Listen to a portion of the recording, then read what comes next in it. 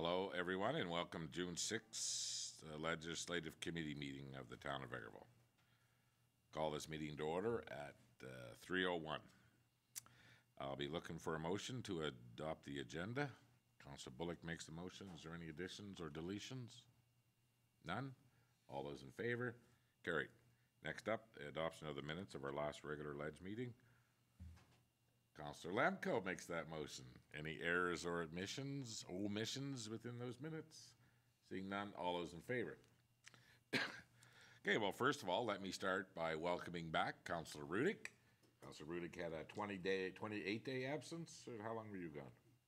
Full month, yeah. Well, we're very happy to have you back. And I see you've been working right away. I've been hearing you on radio, and you're back in the community. So thank you very much. And we're looking for a real busy summer here. So, okay, so first up, we have Kaylee, your MCO. Hello, Your Worship. Our resource officer. Yeah. So I'm not sure, has everyone had time to read over my memo and the proposed changes? Are you prepared to go through them today, or how in depth do we want to get? Well, is anybody else? Go ahead, Councillor Bullock. It said in here that you're going to be looking to take it to legal counsel to have Yes. it over, and I think that'd be a wise idea from what I read from here. So Okay. I think there's some points in there that they're going to actually question, so. Okay. Yes, yeah, so legal counsel, once it goes there, then I think bring it back to us at that point. Okay, so is there any input or anything you'd like to see out of the document before bringing it to legal so we don't have to go back and forth? CAO. Lang. Yeah, thanks, Your Worship. Just to circle back on that, Councillor Bullock, our hope was to bring it forward to you guys to get any input, and then sort of to go to council with a vetted document in case it was something you guys wanted to see changed in what we've proposed, and then we can just bring it to legal counsel to vet and give us an input on all of it. So. Go ahead. Yeah, I'm not a lawyer, so I don't know what some of the legalities are going to be in there. Right. A question I have about safety-sensitive positions. I think most positions are safety-sensitive, not even the ones that are on equipment, because supervisors can actually send people into a situation. If they're green, they don't even know what they might be doing. So if they're set up, to go in to do something, and if they're not right, to me, that's a safety-sensitive position too. So just things like that. Yeah. Okay. Okay, so basically, there is limitations on what, as an organization, an employee, what we're allowed and not allowed to do. Yes. Through legislation. So basically, once you have this vetted through our lawyer, I would imagine that any incidents, we have the ability to test at the time of an incident or after, legally, correct? We believe so. The post-incident or near-miss testing is. For safety-sensitive positions, so not administrative positions. Okay, so with the rest of the policy, is there any other than the safety position is there any other questions anybody else has of this policy? Okay, so then. So something I did want to bring up through my research, and I just wanted your opinions on it. Of course, legal will have the final say, but about pre-employment testing for safety-sensitive positions, is that something the town wants to head in a direction of doing? I know through my research, larger facilities do this, smaller municipalities not so much.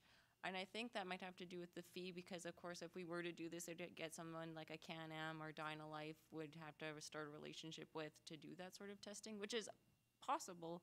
I'm just not sure of what the costs incurred would be.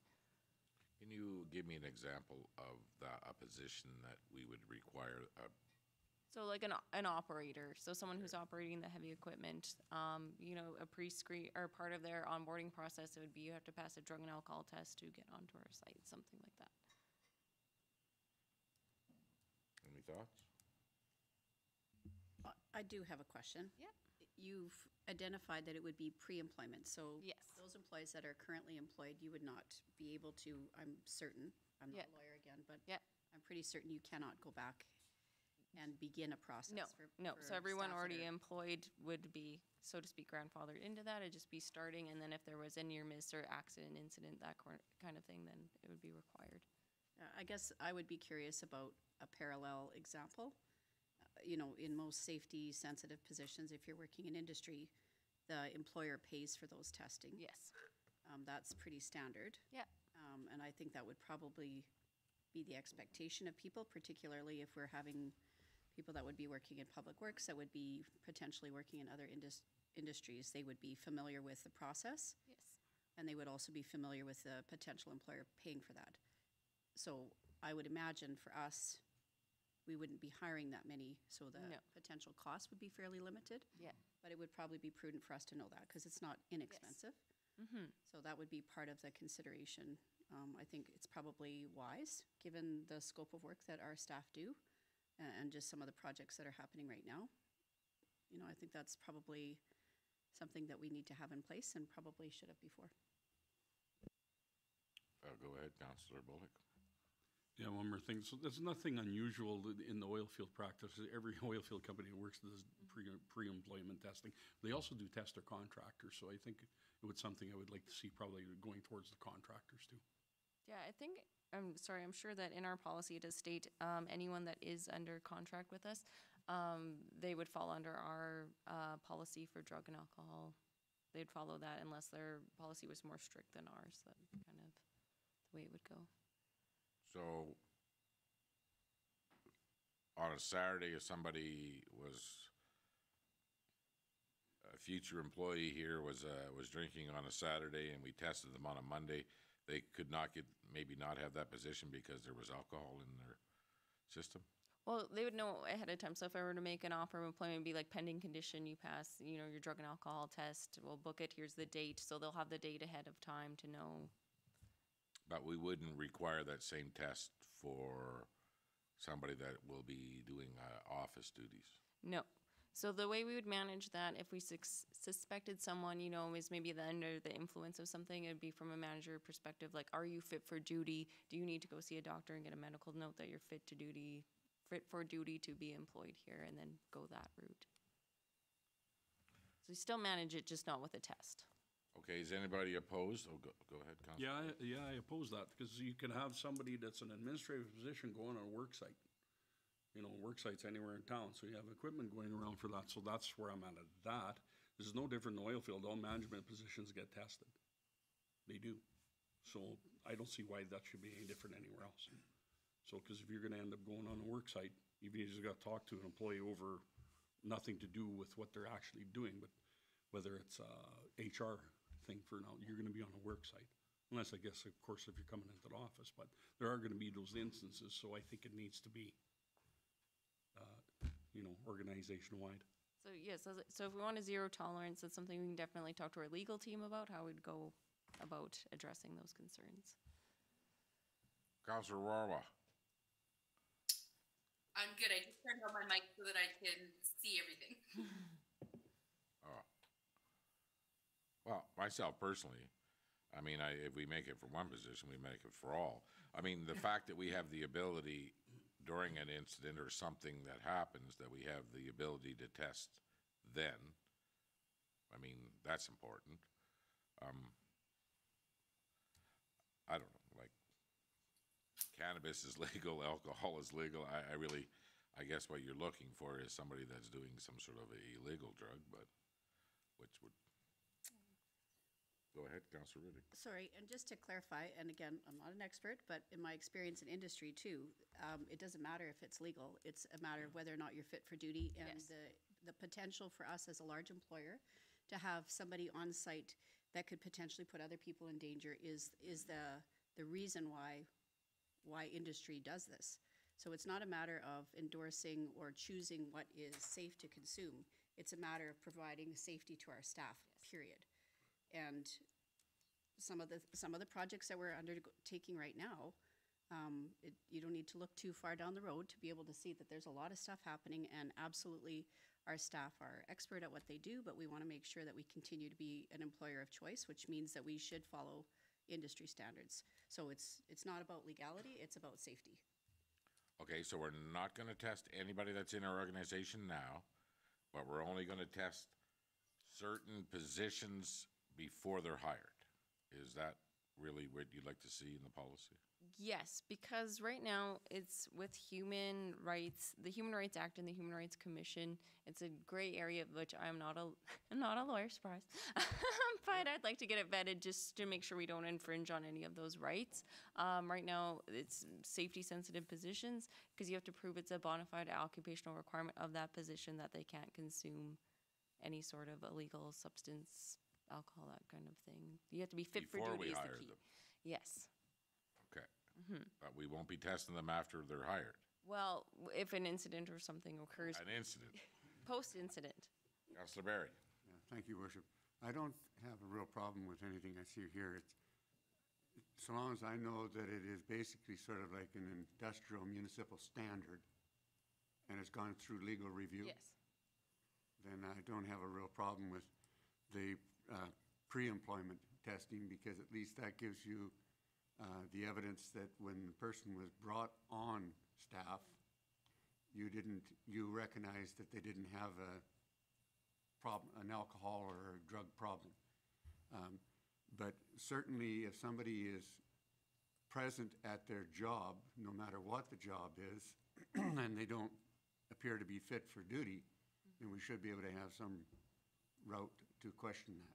Yes. Not just to have it go on and go on that somebody is not fit for duty. And employees that are suffering from a substance abuse problem, it is recognized as a disability, and it's protected ground. So they do have a responsibility. They don't have to, but they should, let their employer be aware of that when being hired. Of course, they don't have to, but they do have a responsibility as well to work safe on the job site, as well as the employer to provide a safe environment. Okay, so go ahead, Councillor Bullock. I do believe when you send it to legal counsel, you're probably going to find out something about, I do believe about pre-employment testing. That's going to be an issue, I think. The previous career that I was involved heavily in the safety end of it. Oh, okay. And so I think you're going to run into that problem, I think. Yeah. Unless it's changed. Well, you'll vet it through them. Oh, absolutely. Come back and give us an Yeah. update. Councillor Lemko? Yeah, I think it's a good idea to go down this road. We want to ensure that employees that are working for us are actually fit for work. One of the things that may trigger an employee not only is an incident, but a change in typical character of that employee over time. It's something that employees could tell, something's up with Gerald. He's just not himself lately and stuff like that. So I know when my previous employer, that was one of the triggers that would warrant the possibility of going for some testing. And that might be through, are you fit for work, and through the doctor. That kind of, it doesn't have to be drug testing, but it needs to be, hey, you may need to go get a fit for I'm work. glad you mentioned that, because that is something I was looking to, as well as creating an impairment policy. So not impairments, so to speak, just specifically for drugs and alcohol, but stress. If you're tired, are you fit for duty? If you've been out all night doing some kind of shift, are you expected to be back the next morning? So really ensuring our employees and staff fit to be doing the job. And that might be from an emotional point too, like, mental breakdown or something that's going on in that individual's life that may not be fit for work. And a policy like this could trigger that to get the help that we need, so you're not the stigma of being, losing your job over something that you have no control over it sometimes. Yeah, absolutely. Would we consider like a lifeguard a safety sensitive position? I would think so, yes. Yeah. If you're responsible for somebody else, that's the definition. Yeah. Okay, well, we look forward to your next report and Continuing the conversation. yes. Yes, absolutely. Thank you. Okay. Any other questions? Okay, thank you very much. Whoop. Oh, sorry, Councillor Warwick. Sorry, you know what? I will turn the camera off afterwards. I realize it's easier for me to come on. I just had one question for you guys. For when you are looking out, I agree with all the direction we're going in. So my only question would be, is if we're putting these safeguards in place where we're asking the questions if someone's fit, I just want to know, or want us to find out what the legalities are, what it opens up for us, I guess, is my concern. Like, it's fine, we're saying we're going to have a process to decide if someone's fit for work, but then does that, if we have this process, does it open us up potentially to other legal problems where they're saying you should have known they weren't fit? Or so I just want us to make sure that we aren't setting it up in a way, and then who are we putting this responsibility and onus on to make those calls? So I'm not against it in any way. I just want to make sure that we aren't in some way setting ourselves up for a bigger issue. Okay, Okay, taking notes, I take it. I did take notes. I figured. Okay, so yeah, so we look forward to that. Thank you all. Thank you. Next up, Director Lefebvre. Thank you, Worship. We have a, excuse me, a memo to council regarding a proposed crosswalk. The background is at the April 18th, 2023 Legislative Committee meeting, council reviewed correspondence from 2 residents requesting a crosswalk to be installed on 44A Street and 57A Avenue. Council directed IP&D to contact the 2 residents that would be impacted by the crosswalk installation and prepare cost options. Letters were sent out to the owners of 5721 44A Street and also to 5710 44A Street, informing them of the proposal and instructing them to provide their feedback by May 11th, 2023. The IP&D department did not receive any feedback, and what we prepared below is the costs for different versions of the crosswalk as we discussed at the April 18th meeting. So option 1 is the concrete ramp or a para-ramp where there is no concrete. As if you look at the diagram, you can see where I've placed it in as an 8 meter in black, so that would be proposed location. The crosswalk signs, there's a cost for them, the sign installation, labor, and the crosswalk painting, which is when the unit's out doing others and just swings in to do this one, so it wouldn't be that big of a cost. So the option 1 total is $3,185. Option 2 is to do crosswalk painting and signage, but no concrete sidewalk. So unfortunately, that would have you steering people from a sidewalk across the street onto grass, which isn't so bad in the summer, but in the winter, they're going into a snowbank. So that doesn't work well, but that is an option. On the last page, second last page, council, the options are option 1, council approves option 1 in the amount of $3,185 to be paid for this year, 2023. Option 2 is council approves option 2 in the amount of $625 to be paid for this year.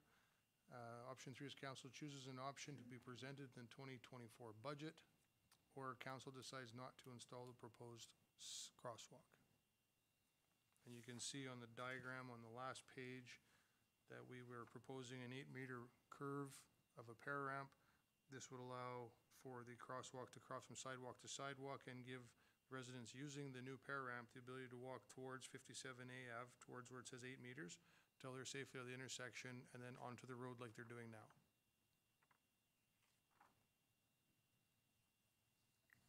Any comments? Start us up, Councillor Barry. Thank you, Worship. So without the sidewalk or bit of pavement there, what is going to be just is beat up grass that is in front of the individual who owns that home. That's one disadvantage of not having the ability for them to come up onto a sidewalk. It's just unfortunate that the way the area is designed, that once they go around the corner, they still have to be walking on the roadway because there are no sidewalks in that area. Right, and it's not uncommon in the area the neighborhood was built when it's a cul-de-sac, because Yes. the cul-de-sac by nature is obviously traffic slowing and calming, so there's not a lot of speed. So it was then acceptable to have no sidewalks. But it would be it would probably be beat up quite a bit on what we would be expecting that individual to care for, because it is grass in front of his place up to the roadway. Councillor Barry, right now, the kids and most people just walk on the pavement to the corner, and they go across there now. They don't actually walk on his lawn. I mean, right now, it's just a relief when they get across. There will be something to steer you to the cul-de-sac, and then they'll be back on the road. It's a little bit of maintenance for that owner there. They'll have to shovel that, but you know, like Director LaFave says back in the day when this subdivision was proposed in cul-de-sacs, there was an expectation to put in sidewalks. But it is very tricky, you know, for the children that live in this cul-de-sac to come out and get to the sidewalk, that's for sure. So I think we've all okayed, you know, that we felt good about putting a crosswalk in. It's just, are we gonna go that extra mile and put that little piece of sidewalk in? Go ahead, Councillor Bullock. I'm thinking we should put the piece of sidewalk in, because if you're gonna be waiting for traffic, I would rather have the kids waiting on the sidewalk area than waiting on the street. That's where I'm at with that, so option one is the only logical one to me. Okay, well, if there's no other comments, we'll bring this up at Monday's council meeting for a decision. Okay? Thank you. So then, are we leaning towards a recommendation? So I can do, this is the memo to council with your options. The recommendation will come at the regular council meeting with a recommendation. Okay, we could do a little straw vote right now. Councillor Lemko, what are your thoughts? Option one, your worship. Okay, Councillor. Yeah, I'd go option one, because I think if we're going to do it, we should do it now. I think you've got the majority. Yep. Councillor Royal? Okay. Yep. Okay, so yeah, that should be the recommendation, and we'll go from there. And council realizes this is not a budgeted item, so something else will not have to happen, so this can happen. And Could all miss one payday. Okay, you guys, pretty serious around here. We're doing something good here. Something else is gonna have to suffer, but whatever.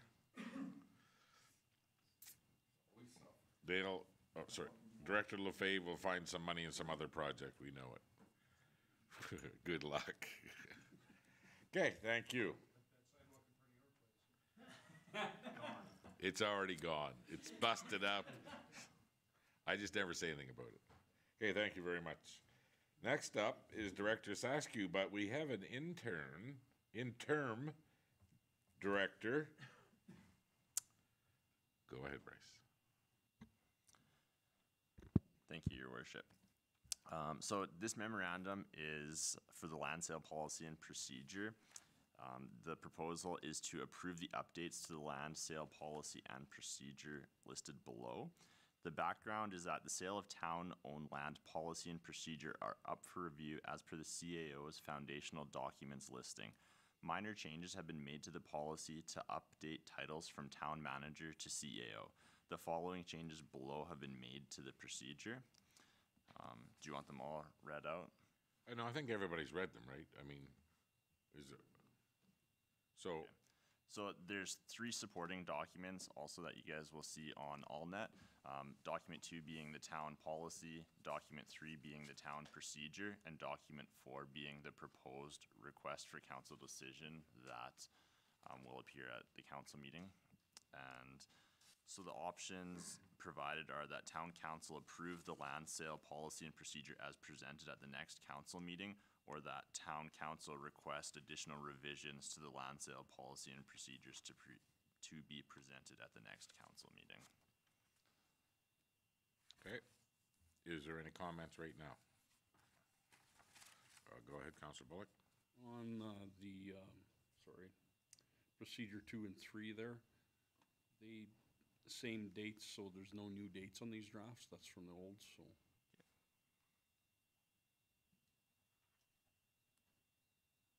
Just showing the revision dates May 8th, so it's gonna have a new revision date on there somewhere? Okay, we can update that. Okay.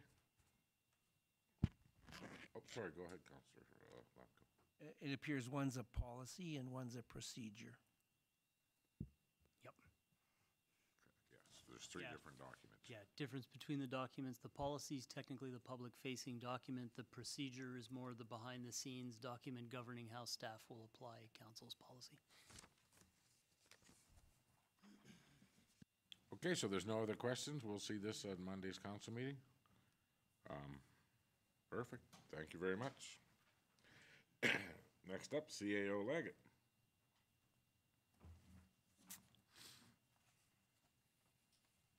I had nothing for that section of the agenda, Your Worship.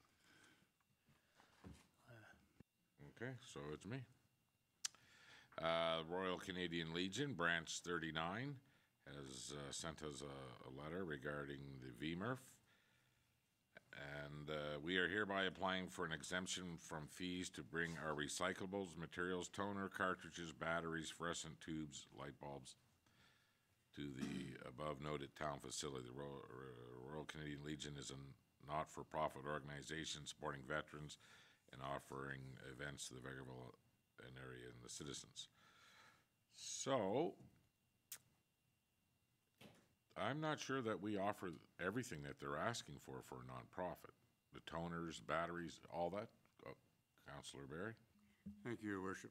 That was probably what I was looking at, is the aspect that in the past we have had a couple of special projects brought to us where all the lighting fixtures were changed and they wanted to just get a reduction or a fee exemption for disposing of the bulbs. My concern here, this is kind of an all-encompassing, anything we take to the VMR, if we don't get a fee charge as a not-for-profit, and I'm looking at how many not-for-profits do we have in the town, this could set a precedent that we'd have to basically be changing a policy that nonprofits wouldn't be charged for anything they do at VMR, and what would that cost us actually is one of the concerns I'd have. Okay, so let's go, okay. Yeah, thank you, Worship, and I echo Councillor Barry's comments. We shared those concerns around the SMT meeting there, that the previous ones seemed to be those organizations coming in saying, we're changing all the fluorescent light bulbs to this, can you give us that one-time exemption? We were also somewhat concerned of sort of the slippery slope effect of continuing to grant, exemptions for everything. Also, along that vein, some of this stuff isn't expensive either, right? So for an organization to come in, whoever they are, to bring a light bulb, it's like $1. So, the cost-benefit ratio is not there, but, I think that it brings up that question, that do we shift the policy now and sort of make it blanket wide every time one toner cartridge expires, that organization can bring it in for free, or are we really just considering those one-time things where somebody's making a big change that might have a couple of $100 attached to it? Director Lefebvre.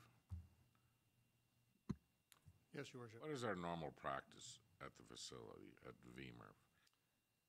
Well, the toners, batteries, fluorescent bulbs are a chargeable item unless you're a resident. If it comes out of your home, then there isn't a charge for the fluorescent bulbs. And I did check with Phyllis, our lead hand at the VMRF, and she has let me know that over years, the Legion has brought in some sporadic shredding once in a while. And as far as she knows, as far as the bulbs, toners, and batteries, they haven't brought in that we're aware of. If they have, it's been very, very light. So we also confirmed with the Legion, and yes, their intent is that they want this to be an open window that can come anytime, not just a one-time. We've got our lights changed. We have 50 of them. Can we get rid of them for free? This is something they want to have as ongoing. So right now, if you're a resident paying property taxes in Vegreville, you can bring your toner there and drop it off, no charge. That's my understanding, is the toner. I know the batteries in the Batteries and lithium batteries for tools, because I talked to Phyllis today, and she said I could just drop them off at the VMRF, and there's no charge to a resident of the town of Vegreville. But a business there is. And how do we determine who's going to be a nonprofit? And so, again, I just think that we just open ourselves up to to everybody's just showing up. Oh yeah, I brought this on behalf of, the Boy Scouts, like 22 toners that I had in my basement. So we'll see this on Monday, and maybe we should end up having some sort of policy around this when it comes, because we've helped organizations. Valid comes to mind recently. I know that there's been other nonprofits that have asked us on their fluorescent tubes. They want to do the right thing. And again, there's no charge to residents, but businesses, because of the volume and stuff, so maybe we should look at a policy on how we are accepting things, and they're, you know, I don't want to put a bunch of work on the admin, but, I mean, once if it was spelled out pretty, you know, clearly with, you know, where nonprofits set with this, if it was a special project, you know, putting in more efficient lighting or something like that, that we could help out by taking the bulbs in like we've done in the past at no charge. But I'm just not sure where this goes, and like, go ahead, CAO, like it? I think to that end, Your Worship, I'd almost argue there is a policy in place right now because we've got the pricing model, you know, that's set, those costs are known and all of that, and we're seeing one-off exceptions. So, you know, if we change the policy to then open it up to the whole not-for-profit sector or something like that, we could definitely come up with some rules or guidelines that, you know, if somebody was making that application, they had to come in with their, you know, society number to prove that fact or something along those lines. But yeah, as it is right now, yeah, we've got a policy for the pricing, and it's set, and So the pricing you know, maybe is we just for entertain those one-off requests. non-res, and is there a pricing portion of that policy that says for nonprofits? I don't believe so. I think it's just residential and commercial. Yep. Okay. So we'll start with Councillor Bullock, and we'll go to Councillor Barry. Well, yeah, maybe we should look at the policy for that fact being, if we don't have one telling what we're doing with nonprofits there. Another thing I think of also don't want stuff going to the landfill and getting put in there anyways, so I think we better look a little deeper into it at this point. Recycling is important and it's a concern, so I guess we better look at it and make a decision, because right now I don't think I could even make a decision today. Okay, Councillor Barry. Yeah, that was partially what I was going to ask, is the aspect of, we want to encourage the recycling of most of those types of items, the batteries, the cartridges, the bulbs. And so that's the flip side of, well, we open it up so that all the nonprofits can do it. But if we can encourage them to recycle, I think we need to weigh this out and figure out the policy. Well, we got to remember too, what they're asking here are pieces that we accept, but they don't generate any money, they cost money. So, I mean, you know, when it comes to cardboard and other materials, that there is not even cost recovery in, but there is some method of recovering some money. You know, I mean, again, how many different religious organization in town are nonprofits, and what if they have a, you know, a printer, a cartridge collection at their facility? And because, you know, I don't know if everybody knows what it costs us to run that recycling center every year, but it's a ton of money. And without no help from any other partner in helping with the cost, I mean, maybe myself personally, I think that one-on-one projects where they're moving to more energy efficient lighting, that we can see that. But when we get into this opening it up to nonprofits, and where do we end? So, this will come back on Monday. Is there any more information anybody wants? Is you going to take a look at, right now the policy states residential is free and everything else pays. Oh, go ahead. I think it might be worthwhile just to confirm for everybody, and I'm directing this towards Dale, Director Lefebvre. Most toner cartridges the cost is assumed by the manufacturer, not by the municipality. Is that not true? That is not true. Not anymore? Hewlett-Packard was one that was doing it, and there's companies now that are charging, and I'm just reading the solid fees so the printer cartridges, that says non-residential, there's a charge. The fluorescent bulbs, if it's a resident, there's no charge. And household batteries like AA's, AAA's, D's is $3.63 a kilogram. And that's even if you're a resident, it's not separating the two. Because we have to package those up. We take every single battery and tape the ends up so they can't touch, and then we put them into containers that we have to ship them to Eastern Canada to be processed. So it costs money to do that. Okay, Councilor Rohrbach? I think my point is similar as to what some others have just said, but it's just I want to be able to help out and encourage people to be using the program because we don't want things to end up in our landfill. But I do have a little bit concerned that even when we say our residents don't pay, but they ultimately pay because it's tax dollars that runs the facility. So our residents are still paying in some way. So I just want to be really diligent that we aren't opening up a can of worms that they're paying even more. And unfortunately, it's a little bit hard once you allow for one and not the other. So my tendency happens to be that if we want to encourage groups to do greener, cleaner type of projects, I would be more inclined to, in that case, take it on a one-time basis versus just blanketly opening it. But I look forward to just any information that comes on that. So. Okay. So, we'll see this yes or no on Monday. Okay, thank you, me.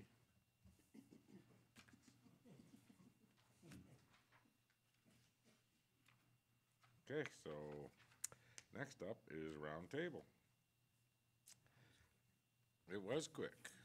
So let's move right away to Councillor Warwa, who's down in Ottawa right now, is joining us on some sort of teleconferencing thing.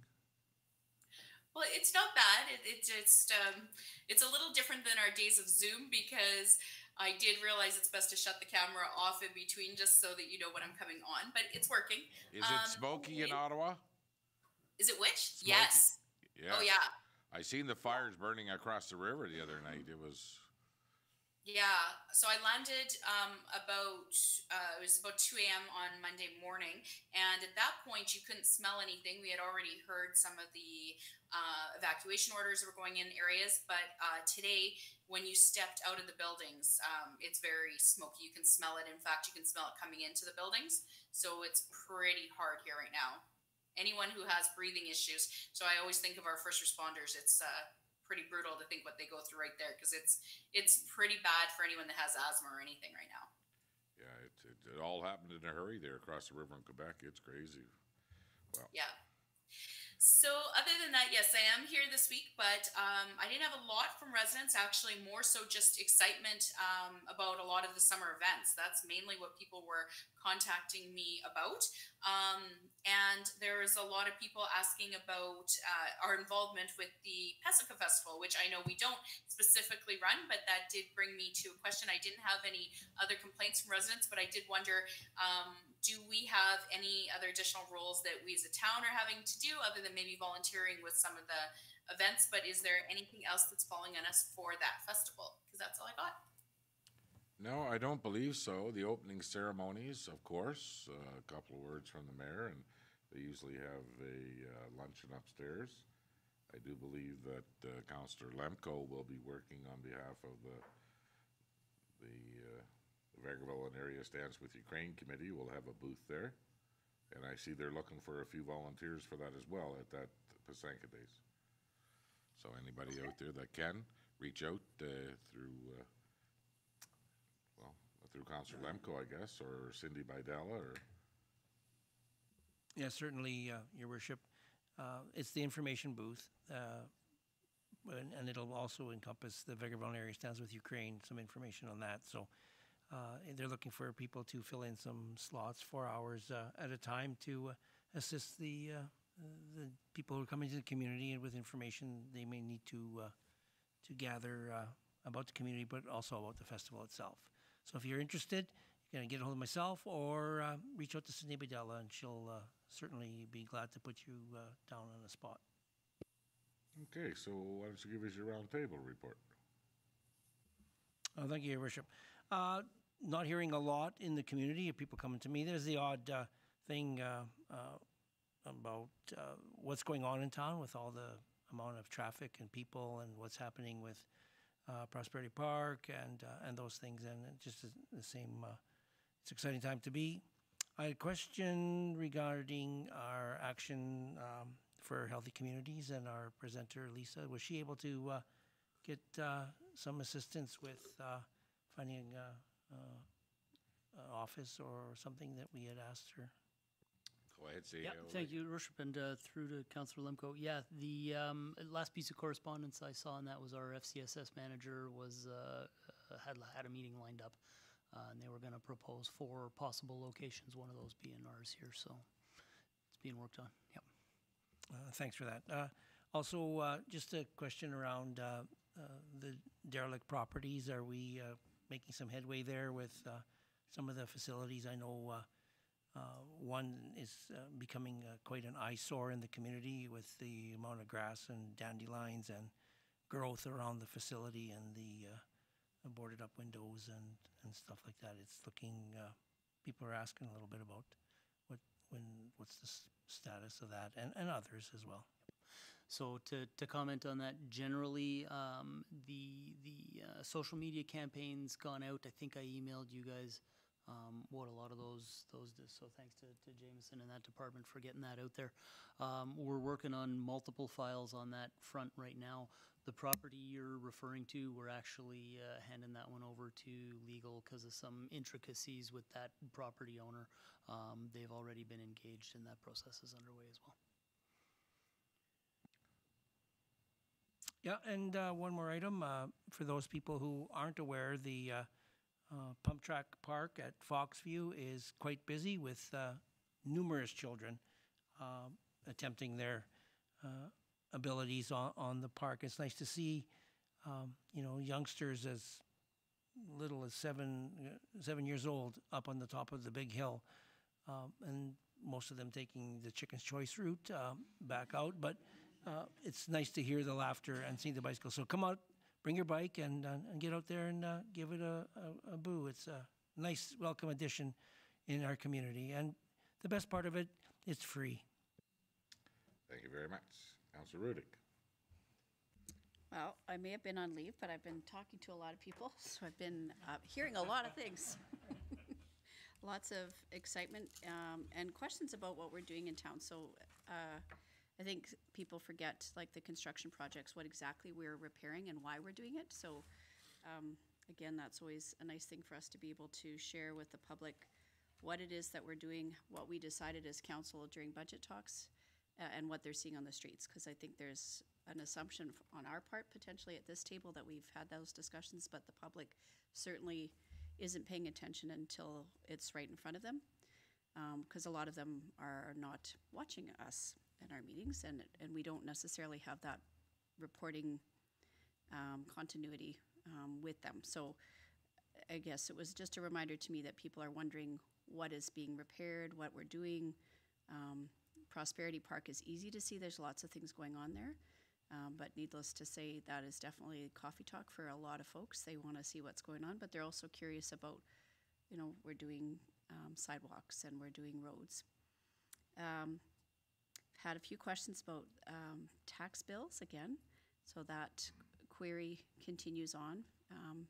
And I guess it would be, this is for you, CAO Leggett, about just again the confirmation that if people are not equipped to be online, that they still have the ability to get their tax bills by coming to the office and receiving those. Because there is still confusion or concern from some that isn't the case. And just to clarify, that they can call in or present themselves to the office and receive their tax bill and be able to remit in that way. Yeah, absolutely. Well, anybody that's not registered for the online still had their tax notice were mailed to them. Yeah, there's a bit of concern that they're feeling that they weren't adequately notified.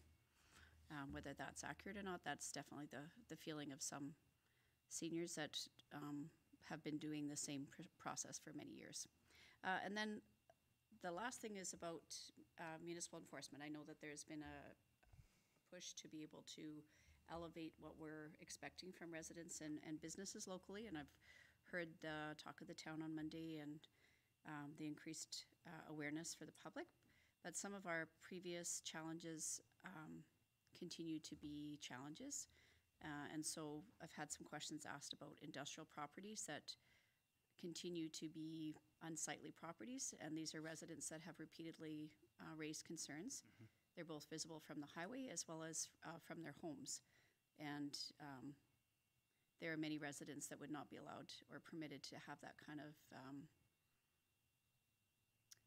perpetual bad behavior. And a lot of that's been permitted in perpetuity. So we'll talk off camera, but there are some that continue to be concerns, and they have been for many years while I've been on council. So I'm excited to see that the community standards are going to be applied to all that are in violation. And that means that so many people take good care of their yards, and we want to make sure that everybody's having that same care and attention. And that's it. I think we all need to recognize, basically, if the business owner or the resident wants to make it difficult, no matter what our bylaws say or what the Municipal Government Act says that we're allowed to do, it is a big chore to try to force somebody into being a good citizen. And without putting a monetary punishment behind it, they just sort of string us along. And I want everybody that's out there listening right now is that you may think we're doing nothing, but there's a lot going on behind the scenes and working with these people. And I think we're getting a lot better at it. And moving forward, we will know a little bit more about the type of approach we need to take consistently. And not just, well, I talked to them and, you know, I'll talk to them again in 3 months. That the first point of contact, they better understand how serious we are about this. And the next time that we talk to them, if there was a promise made and it wasn't fulfilled, the fine should start. And they should be increasing every time. So it is tough, and I know a lot of citizens get upset and think we're doing nothing. But believe me, it is a hard row to hoe because of our legal situation and what we are allowed to do. And the fact that it's hard to make somebody a good citizen, to force them to be a good citizen. So, okay, next up, Councillor Barry. Thank you, Your Worship. Some of the same questions, just some general inquiries of what's going on around town. But I always find it amusing. I've spent some time out of town, and I have people who I know in other communities that are asking some of the same questions, you know, as to what's going with all that dirt moving around out there and what are you doing, and actually getting a lot of comments that, as I have said before, that people in other communities are looking at Vegreville as moving, and they see things happening, and I think that's very positive. I'm sort of still trying to recover because I spent the weekend in Camrose at the Camrose Soccer Midnight Madness, or whatever they call it, and we ended up with our U19 girls playing 2 of their games at 1:30 in the morning, followed with 10 o'clock in the morning. So 4 hours of sleep, this isn't enough for me. But I will say, those kids, they survive it. They ended up medaling, and actually 4 out of the 7 teams that went down from Vegreville got medals. So I think the soccer can be pretty proud. And I also just want to throw out some of the kids in town that actually made it to provincials for track and field. I think it's quite an accomplishment to even make it to the provincials. And actually some of them, yes, they couldn't finish first or second or third against some of these powerhouses, other schools around the province, but they had a really big experience, and my daughter, I'm very proud, was one of them.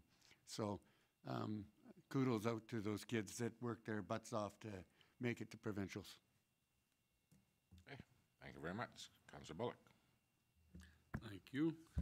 So actually, for me, one of the things that came up with actually just this morning, a resident had come to me about asphalt falling apart on 54th Avenue between 46th Street and 45th Street.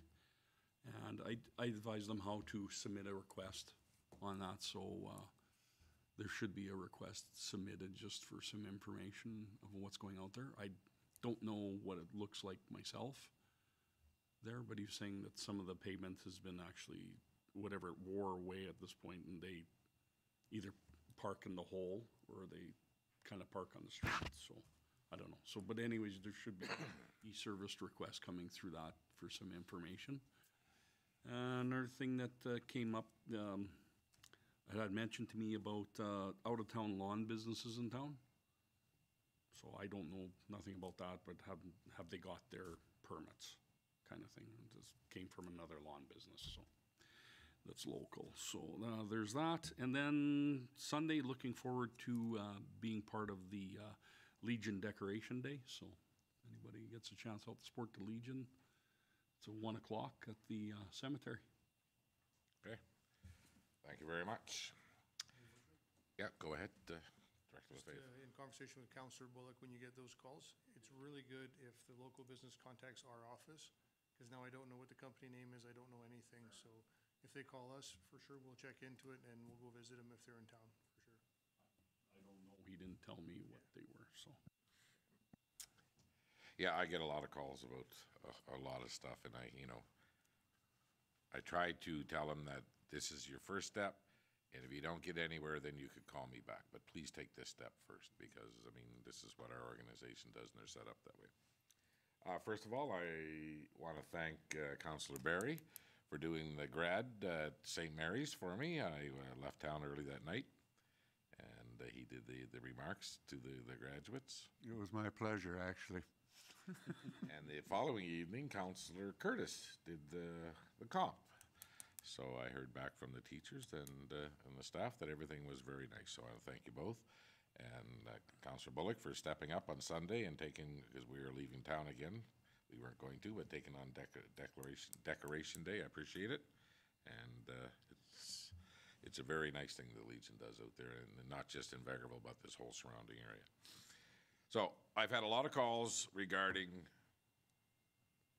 bylaw and stuff, and I've talked earlier after Councillor Rudick brought up, and I just want people to understand that we are trying. I've had a few calls and a very persistent resident of town regarding our new credit card policy when it comes to paying taxes, and that we are somehow working behind a cloak, that we are being sneaky about this and everything, and I want every citizen of this town to know that nobody should have to help pay your share of taxes. And I've been very open about this for 10 years on this council, that it is a very dumb practice to lose money when we're supposed to collect 100% of property taxes. And now that we're moving forward with it, it was discussion that was held in a policy change, and it is not fair to expect us to cater to a few that want to get a few air miles or a few points. Meanwhile, the rest of the residents of this town have to share on their tax bill. So anybody that wants to phone me regarding this topic, just that's listening out there today, and I know one person is, just keep that in mind, is that this community is not going to be paying a portion of your taxes. You're responsible for 100% of them. So, that being said, I'm done. Now we'll move on to Director's Highlights. Director Lefebvre. Thank you, Worship. I want to start with the formal full throttle property and the Pinchin, who has completed their Phase 2 ESA Environmental Site Assessment. We have the report now completed. It's approximately, well, there's two sites, one of about 700 meters square, and the south site of about 400 meters square will require to be excavated and taken to our landfill, where we are licensed by province to treat hydrocarbon contaminated soils. We are ready to go out to tender now, probably the end of this week, so we can get some pricing. I call it tender, could be a request proposal, whatever we're going to do. We're going to get a number that's much more solid, but we'll get a pre-tender estimate probably this week. That'll give us a good idea. That's encompassing the fact that we've got the material to bring in. We've also got a place to take the contaminated soil is very close, and we can treat it on site with our own equipment. I'm waiting for things like, do we require a liner on the north and west face? Do we require, so that's stuff that we're just fine tuning right now. So This has realistically happened very quick, from a call to them to work while they're still doing a cleanup on site with the insurance company to us. So I'm quite pleased with Pinchin and the speed that we're getting out of this. So we should have an answer by our next meeting. We'll have some numbers, so that's good. I did talk with Colville Construction. They are heading out in the near future when they're finished a sewer project that we're working on with the town, and they will be doing the cleanup of the first half meter, 0.5 of a meter of that full throttle site, and that gets trucked and hauled out to a containment treatment facility out by the city and not at our landfill, which is fine by me, because it's a different type of contamination, right? It's not just mom and pop gas station stuff, so it's different. The force main was out to tender as of Monday of this week, so that was good to see. It was a large project. It's a force main directional drill from here to the lagoon with bypass pumping capability along the way. It's a complete re-chamber and re-valve and reflow of the lagoon cells. There's another 15 units out there to do, plus the main chamber. This also includes a revamp of the sewer lift station internal components of valves and programming. The building, as we all know, has been approved and we're good to go, but it is of age, to say the least, and it's time to bring it back up to 2023, so we're good for another, if we're lucky, it'll be another almost 40 years out of it again. So that's out there now. It's on bids and tenders. It's also in Alberta Purchasing Connection sites, and the close date will be on the 20th of this month, so they got 2 weeks to put it together. What we're doing now is we have the ability through ENC, our testing company that we've had for some time. They're gonna go out and drill about 4 or 5 sample areas along where we need to do the directional drilling.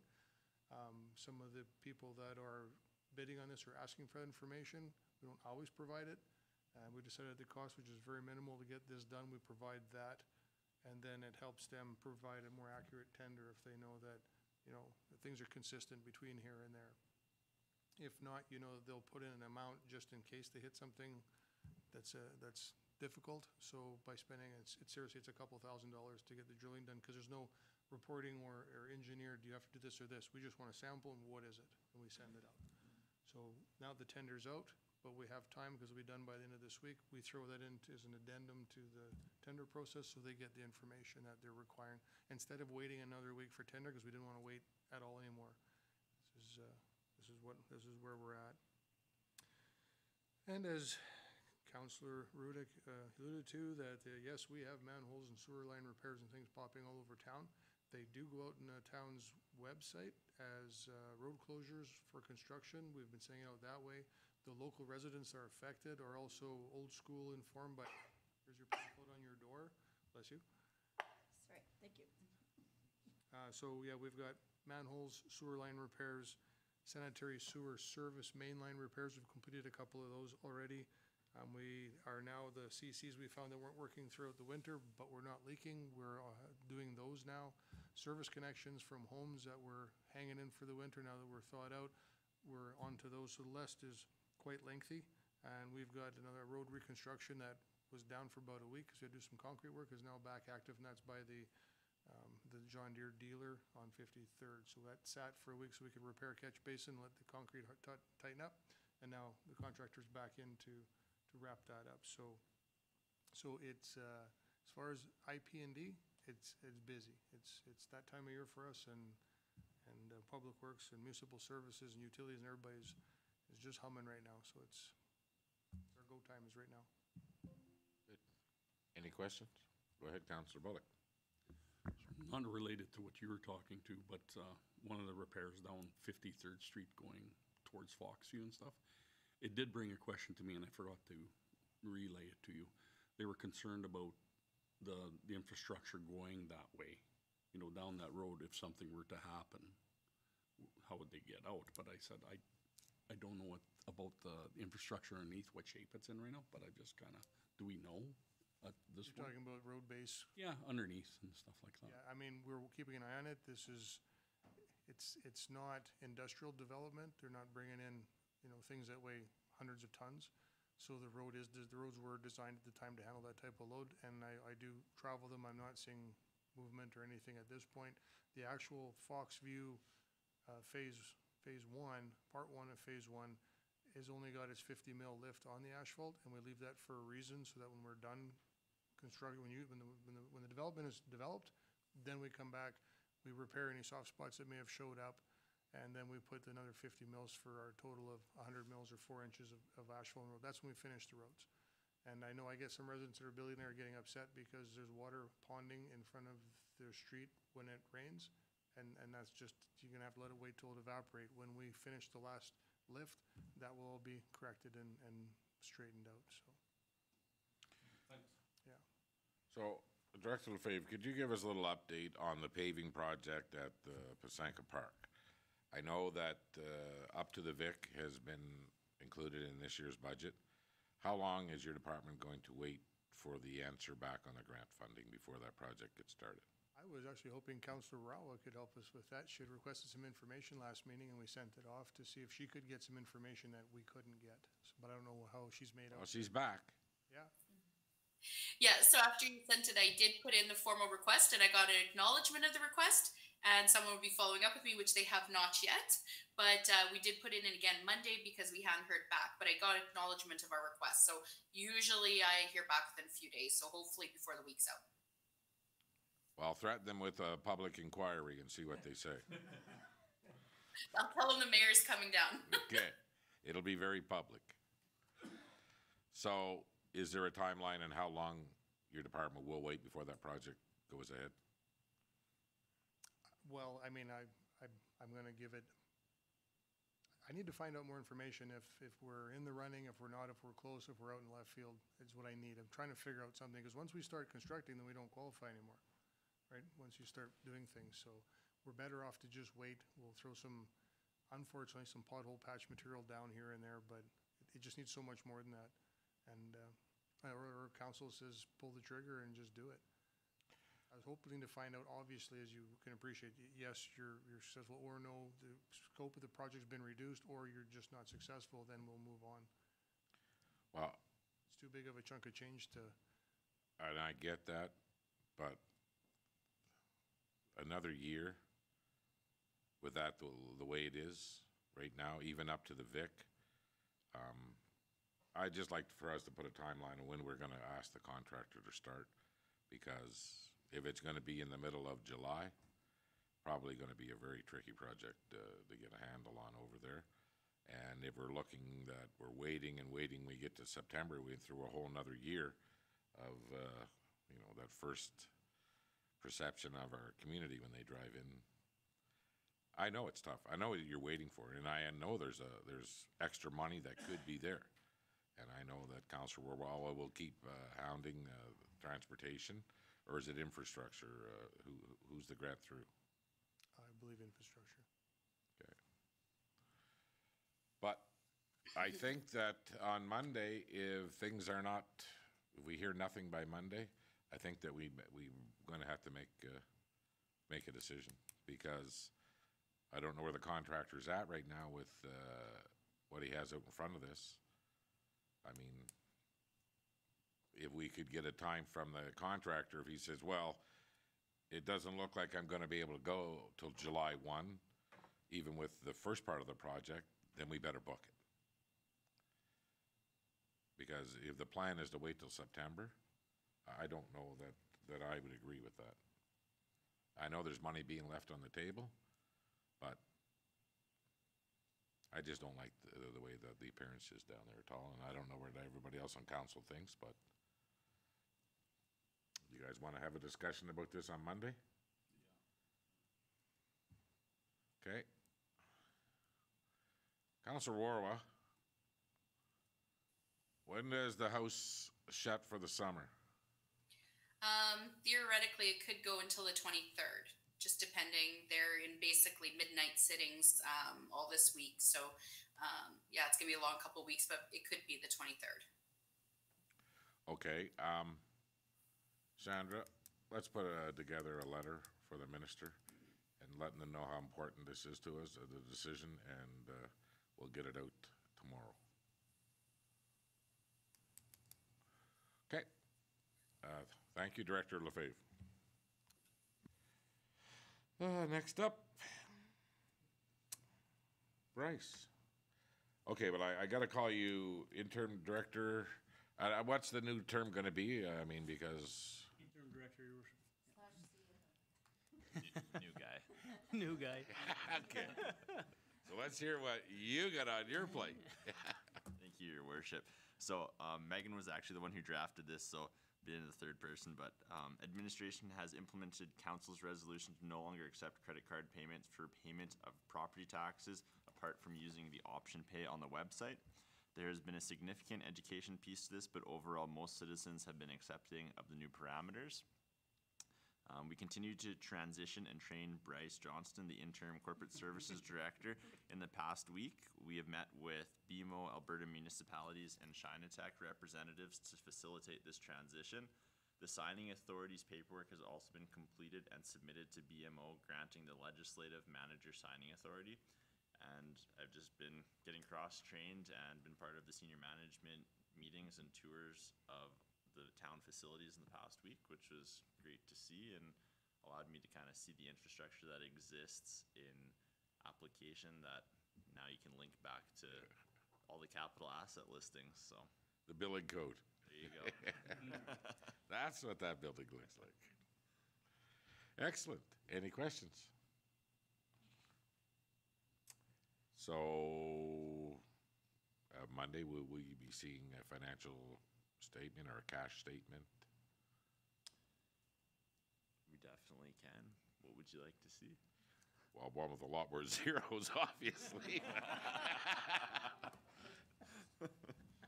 Usually at council meetings, we have an update of what money went out and what money Dale's department, Director of the Phase Department was spending. Perfect. We'll definitely prepare one. Excellent.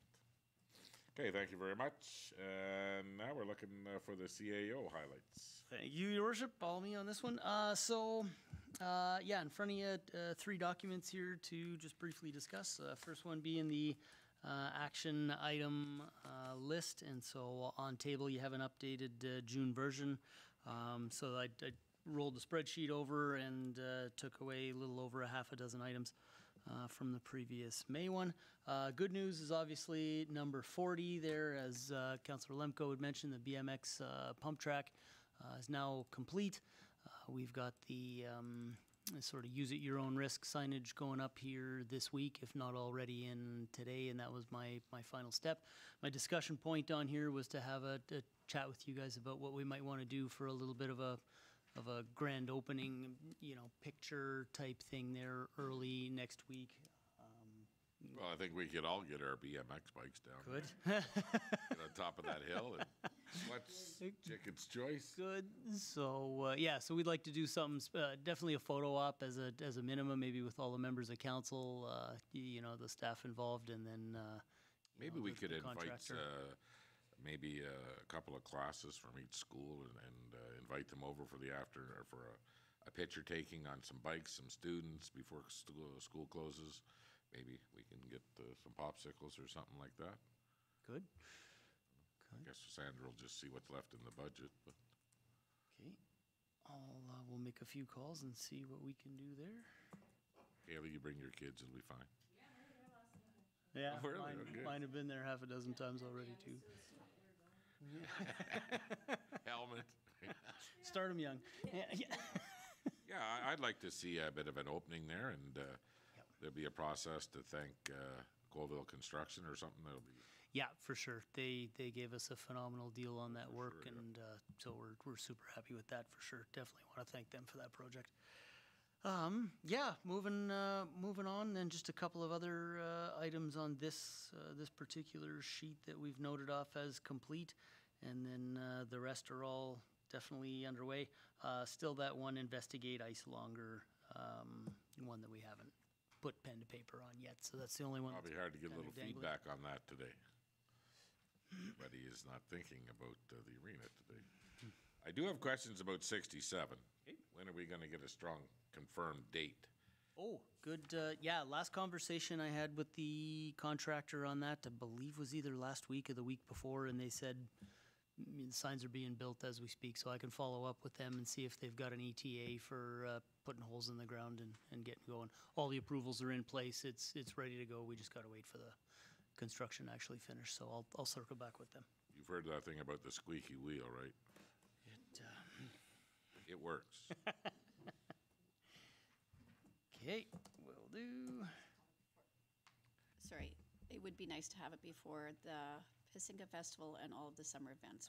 We won't make it for Father's Day, I'm sure, but Nope. we've got a lot of people that will be coming to Vegreville. It would be nice to be able to have that. I had mentioned in that last conversation that shooting for pre-Canada Day is a minimum. So assuming they'll need 2-3 days to install the signs, I would imagine they're both a pretty significant undertaking. So yeah, I'll find out. And not on the action item sheet is our housing needs assessment. So I did have a quick email exchange with that contractor there today. I've got a meeting lined up with them for Friday. They've put pen to paper and they just want to go over the final draft with me before they're prepared to present it. So that project's nearing completion as well. Okay, any questions on the action items right now? Anybody else? Good. Councilor Borra, where are you? Okay. You're good? Okay, thank you. So next one, there's the capital and special projects list. So as you guys will note, a lot more green and yellowish orange since last time. I did crunch the statistics on this, and we're at just under 70% actioned and or complete here so far this year. So good uptake, you know, and a lot of the big important stuff is underway. And if you guys have any questions on those, we can entertain them at this time. Anybody? So, Just to let you know too, there are a few on there that are sort of the study type projects too, right? We're gonna leave those till after the construction season, so don't necessarily look for everything to be completed by September kind of thing, folks. There's stuff that we'll leave dangling till the end, just to make sure we fit it all in. so the 29. Yes. Now, when we first talked about this, there was jackhammering and tiles and everything. Did we look at just putting a surface screen over top of it? We did, yeah, and we discussed that with the manager of facilities there on our tour last week, and he's got a process in place to basically just put, like you're saying, Smaller screen. a screen almost like a spaghetti strainer Yeah. kind of thing over top of it for now, just to patch it up and make it I come. would imagine health you would like it to be stainless and a bunch of stuff like that. Yeah. Okay. Yeah, so, and that's, yeah. Okay, anybody, any other questions on this? Okay, thank you. Good. And then last but not least, foundational documents. No really firm update there other than to say, yeah, as we saw Human Resources presenting today, we're plugging away at a few of those policies. And yeah, looking good for so far this year. Okay, so I do have a couple of questions that I should have brought up earlier on, first of all, on the purchase of the new garbage truck, which we ordered, it's pretty sure it's 2 years now. Yes, the truck from when it was ordered till we're hopefully going to receive it, which is October of this year, will be 2 years. So October, we're expecting it to be delivered, We are hopeful. okay? And on the new pumper for the fire department, has that truck been ordered, or are we still looking into the specs, or go ahead? Yeah, thanks, Your Worship. There was a contingent of staff that went down to a trade show there last week or the week before that were sort of looking at various specs and stuff like that, gathering information for what we might need. So the final plan's being put into place. Yeah. I would imagine the pricing's gone down a bit. Yeah. Okay. Excellent. So there was another piece of correspondence that I didn't see here from MCS Net. That was to you and me, right? Yep. Yeah, so I have that in my email, Your Worship. We'll probably reach out. They were asking for the opportunity to present their sole shoot for the 12th or so if we can. Go ahead. That email was forwarded on to me. We'll be contacting them tomorrow to have them come present directly to council. Hopefully, we're shooting for the 20th of June. So they can make their presentation direct to all of you. What's going on the 20th of June? It's just the next ledge meeting. I thought we only had one in June. No, July and August, we only have Oh, one of each. okay. Say, I stand corrected. Yeah, sorry. I'll I make said a mistake the every 12th. once in a while. So yeah, that contact's been made. We're lining it up. Good, excellent. Is there any other questions for CAO Leggett? Seeing none, thank you. So the Duke of Edinburgh Global Leaders Delegation is here on Thursday. I don't know if you've all had a chance to see. They split the delegation up. Half are going to Calgary and the other half are coming to here. But there's, of course, Jameson has arranged all this and he'll be leaving us all by ourselves, which is nice, but whatever. Anyway, Jameson, I've been watching the emails. It looks like everything is lined up other than permission to film some of these people for that documentary. Is that correct?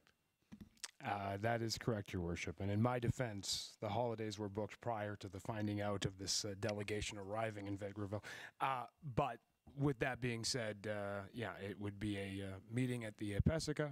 We've worked with internally here with Sandra and Lane to ensure that there is going to be a bit of flair when the delegates arrive on site, a quick photo op, and then off to Inotech, and from there they'll be whisked away to the Ukrainian village. Big thank you to the Ukrainian village for being so accommodating as well. We were able to get them an after-hours guided tour because the chances of them making from Inotech to the village before they close their gates didn't look so good. So they've been very accommodating, as has Inotech. To speak to the approval of filming, these are two unrelated incidents or unrelated, I guess, good news scenarios. There's also a mini documentary being filmed in Vegreville on June 8th. It just so happens to coincide with the arrival of the delegation. So we're trying to see if we can't marry the two together and to see if the delegation's okay with being on camera, as I think it only speaks to the importance of the egg almost 50 years later that people from all over the world quite literally come to see it. So the hope would be that it all comes together, but if not, it's two separate incidences, but still very, very good news for Vegreville that we're in the spotlight in many ways. So regarding the footage for the documentary, there'll be an interview. Is there any other requests he asked of town? We have dialogued with this individual, and the documentary is actually focused on a couple of different things, but primarily the Pesica. It's also tied into the 50th anniversary of the Pesica Festival. So I directed this inquiry to the Vegreville and District Chamber of Commerce to ensure that they had representation, or at least the opportunity to help arrange some interviews, and I believe that they have with a couple of the original pioneers of this project. Mr. Miller come to mind, as does Mr. Wild, I believe will be featured in the documentary. In terms of specific requests of the town, no, we just helped kind of tie everybody together, and then obviously yourself talking about, again, nearly 50 years later, the still very relevant Pesica and what it means to visitors, seeing as we tracked 80,000 at the egg last year. Okay, and when we get to Alberta Inotech, Lane will be in charge of, like, we're bringing the refreshments or whatever. Lane has been instructed, and I have every faith in her that she will pre-order the refreshments tomorrow. She will arrange with Inotech to have them dropped off prior to the photo op at the egg, and then we'll meet at the photo op so that everything is set up, ready to go from photo op back at Inotech for refreshments. How do you see the Inotech experience? We're coming in, they'll have a cup of coffee, a bottle of water, a donut, and then... Well, I mean, we're speaking with, like, will Steve McMahon be there, or? From what I've been told, Steve is expected to be there, as well as a gentleman by the name of Hart Goldbreck. Jan Slasky has also been CC'd in a lot of correspondence, but I haven't heard directly from him. So I'm hoping Steve will be there. I know that in the conversations that we've had through email, there was a lot of excitement about an opportunity to welcome these delegates. We're talking people from Nigeria and India and Australia and Jamaica, and all of them kind of on one bus and then eventually into one room. So I can't speak for certain as to who will be representing Innotech, but there was certainly a lot of excitement. In terms of the refreshments, I don't know what's more iconically Canadian than, of course, Tim Hortons coffee and donuts and a cruller and a double-double. But coffee will be there, water, the whole accoutrement. I guess more than anything, Jamie, whose agenda is it when we get to Innotech? Is that on us or on? It's on Innotech at that point. I mean, I would hope and certainly expect you to offer a few words, as this would be your chance to kind of formally address the delegation, because it's going to be off the bus, photo op, back on the bus. As well, Mr. Bisbalco with Alberta Hub will be there. He'll speak very briefly about the regional collaboration. At that point, Innotech takes over for the tour. Okay. Thank you. And is council invited to this event, or where are we going? They're certainly invited. I sent out a calendar invite for the photo op as well. If they'd like to join on the tour for Innotech, feel absolutely free. But yeah, the calendar invite was sent out, and then I believe I sent out a list of all of the delegates in terms of what I know and who will be here just a few days ago with an updated itinerary. So you should all have that in your emails. Good. Well, thank you. Looks like you get everything covered. Perfect. The musical ride, the RCMP musical ride, is here on the 16th. Who's all going to the Alberta Munis in St. Paul on June 21st? I have no idea. I don't know. I know I'm signed up for it. There's another one in Spruce Grove on the 22nd, but St. Paul's, it's their summer meeting. Can I still go?